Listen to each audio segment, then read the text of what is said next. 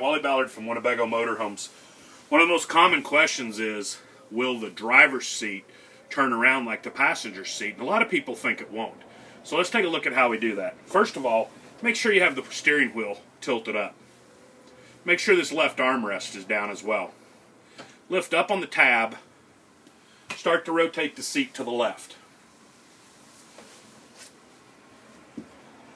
Now, we need to bring the back of it up a little past where we would normally sit. Then, simply bring the seat all the way forward, and now we can put the back like that. If this happened to be the manual seat, then you would simply lift it up, move the seat forward as well, and you can see now that the driver's seat is just as functional as the passenger seat.